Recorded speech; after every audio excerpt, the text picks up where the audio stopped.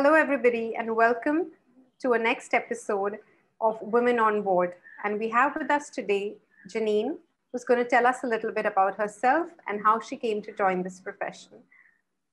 Welcome, Jeanine. Hi, thank you so much for having me. So tell us, Jeanine, how is it that you decided to go to Maritime College?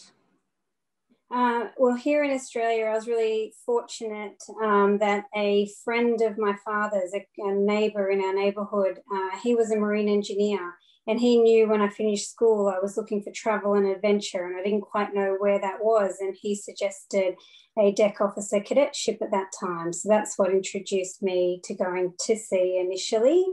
And yeah, I embarked on 13 years at sea, making my way from deck cadet to master over that time before I moved ashore, or swallowed the anchor, as a sailor would say, and moved to the tugs in one of the Queensland ports here in Australia, and learned how to be a harbour and salvage tow master there. And what do you find more interesting? Was it sailing at sea or what you're doing right now?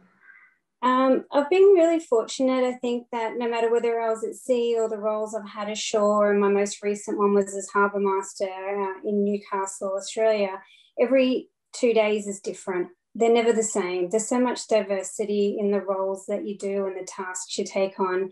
I couldn't imagine any other job ashore that would create as much diversity and skill sets that I've had to learn over the years at sea, and then to be able to adopt that into my shore-based roles as well. Fantastic. And what is the one thing that you love most about the maritime industry and what you do?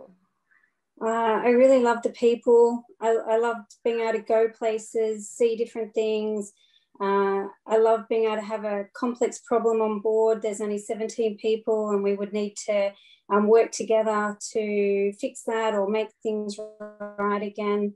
There was so much that I loved about being at sea and the maritime industry as a whole.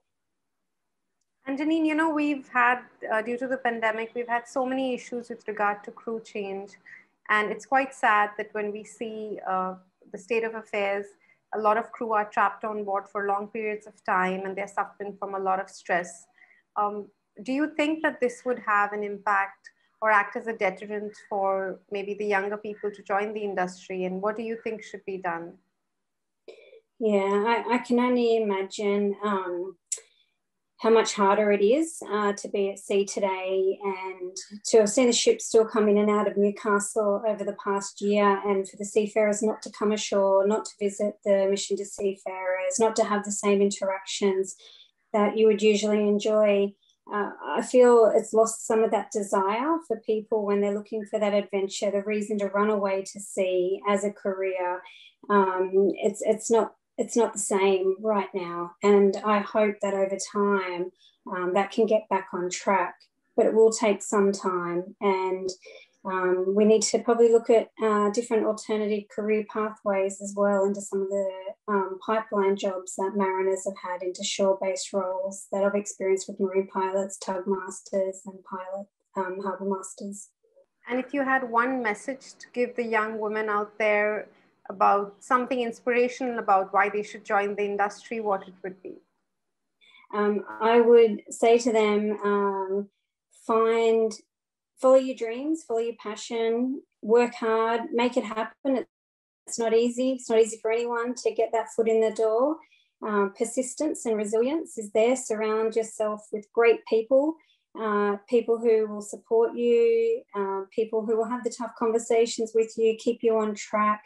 Find good employers who value seafarer welfare. Find a place where you fit in, and watch yourself flourish.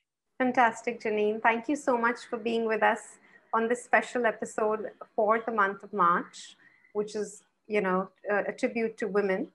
And yes, we look forward to being connected soon. You're very welcome. It's so lovely to be here with you today. Thank you. Bye-bye. Bye.